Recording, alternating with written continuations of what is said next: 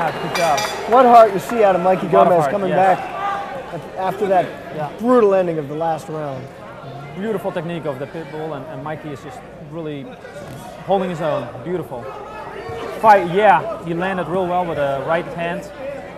You can see Mikey faking and coming in. Yes. Trying to take advantage. Yeah. Technique. It's probably knees in the corner. Yeah. Might be something that Bobby told him in between rounds, that Pitbull is holding his left hand a little bit low. Therefore, Mikey should come in with a leading right hand. And I think that's working for him right now. Bob Robert is a wonderful person to have in your corner. He's been with Shindo Kumite from the beginning and has had some excellent fighters here. I feel very comfortable with him on my corner. I feel like I can conquer the world. You know, it's you got half the battle won if he's with you. Absolutely. But the other half is the hardest part. The other half is the hard part, yes. Yes, but you get prepared very well for it. This is not something you can do without training. That's right. You can see the thighs, both the inside and the outside, on Mikey Gomez are both red and bruised. Slowed him down a lot. It makes it very difficult to do effective kicks. Yeah. I'm sure. Would you start to lose feeling in your legs? Yeah. They're gonna get a little rubbery and wobbly. You can't move as fast anymore. There's a big knot on the left outer quad. That one didn't do much damage because that was just a foot slap. That one did more damage. A short right hand. When you hear the kick, it's not as effective as when you don't hear it. The shin doesn't make any noise. The shin makes no noise. The foot always slaps. Yeah.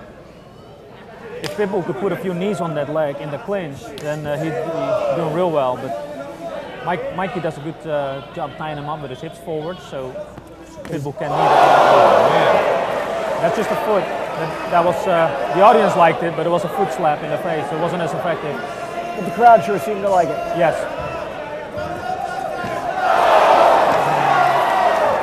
He threw a short left hook to the body on Mikey that had more effect. And see that knee he just threw at the break?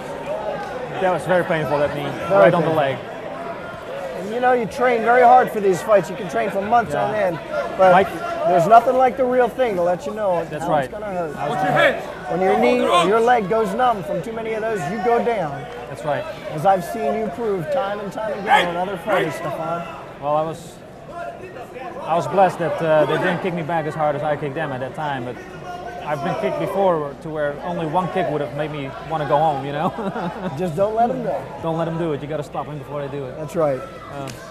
Mikey, he just keeps on coming. He's such a warrior. Man, he's still's got his hands high. Pitbull was thinking to himself, holy cow, you know, I've thrown my hardest combos and he's not sitting down. It's amazing the punishment that he takes. What heart we see from Mikey Gomez taking this punishment. Good job. Amazing finish.